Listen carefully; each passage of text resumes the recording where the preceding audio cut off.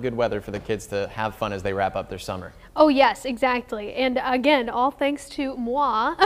Of course, I gave the weather machine a good kick, and we've got picture perfect weather for at least the next handful of days. So it's certainly a week for kids and families to get outside, maybe get to the lake if you can, and enjoy it. And Marshalltown showing us the sun is on the rise, climbing high in the sky. However, the haze is still lingering, and it's filtering the sunshine quite a bit, 58 degrees now. So slowly but surely on the warm up out there.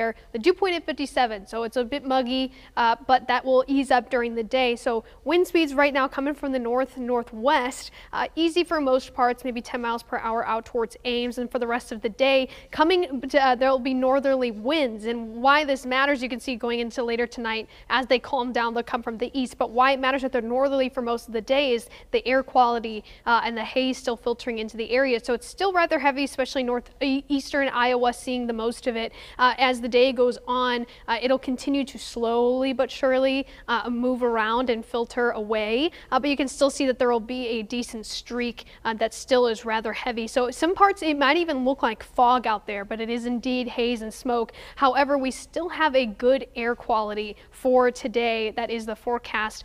So the difference here between pollen and the air quality is those particulates, the smoke and debris such as that is on a micrometer scale, whereas pollen is much larger than that. So technically you can't really inhale or get pollen into your lungs, but it can still affect allergy sufferers. So we're at a medium level, but we're on the cusp of medium high today, especially coming in at 7.2 out of 12. So just something to keep in mind. Maybe take allergy medicine before you head outdoors and enjoy the great weather that we've got. Lower 80s for most of us. It looks like this updated, we might even warm up to about 83 degrees in the downtown area, even still hanging on to 79 from Algona down to Carroll.